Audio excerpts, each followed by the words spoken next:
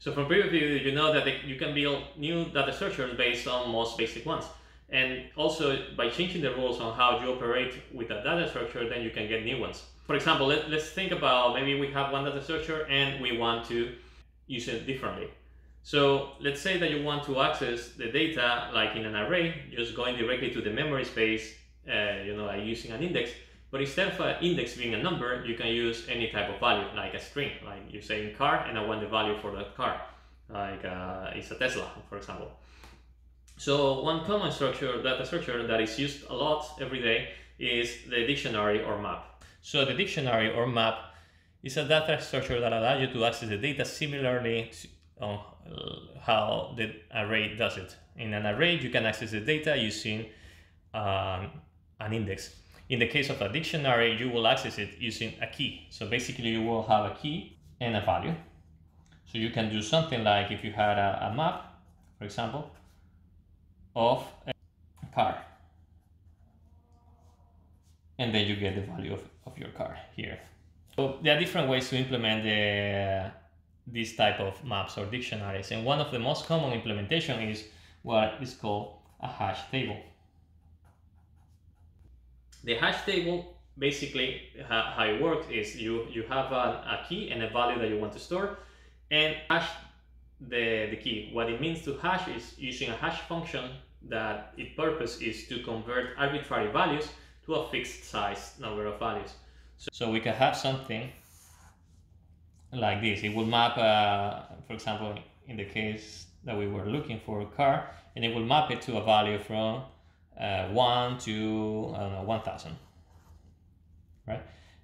And this is basically similar to the array, because you could have any key and it will try to map it to any of these boxes, right? Like in the case of a hash table, they are called buckets.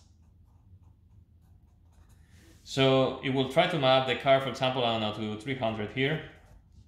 And it will store the car here. It would say the car, and my value, let's say, is a car Tesla. So that's how the hash table works. So you will receive an object, for example, and that would be the key. You transform it with the hash function into that and into a number that represents the bucket where the object will be stored together with the key. What happens is that sometimes the hash functions are not perfect, and most of the time actually. So there will be collisions. There will be other objects like, I don't know, house, that maybe, so a key house also could map to the same entry 300. And what happened in the case is that in order to not override the value that is here, we will have a linked list stored. And inside the linked list, then you will have the car Tesla and the house, I don't know, mansion, let's call it, a type of house, or my house. So you will have it here. So when you get when you're looking for the house in the dictionary, it will get you that, and you then will find for which one of these entries have the house. And there are more complex implementation, like for example in Java, also you can convert the linked list into a tree set and be more efficient when you have large values. So these are very important data structures to know. And specifically the map is one that is quite interesting during technical interviews, because you can get it shows that you know a lot about different data structures and how they work in depth. So now that we have seen a lot of data structures from linear to nonlinear, we have also seen the map. Why is one better than the other? Why are there that many data structures? Why would you need them? Right? For that, if you're interested, we can study complexity analysis and see why would you use one or the other. Like why is more efficient to use one versus another implementation? If you want to know, just keep watching the next video. All the topics that we have covered have already been covered by other people, even more knowledgeable people than me, in different books and in courses, videos on YouTube, links. So I've been putting a set of links below that you can look into them and see if you want to know more about the videos. I've been trying to make them very short, but I'm linking to more in-depth resources.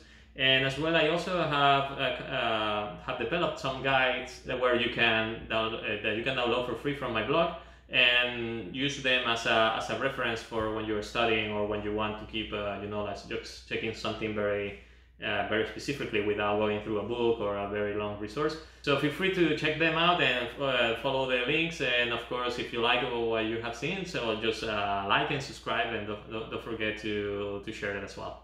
Thank you.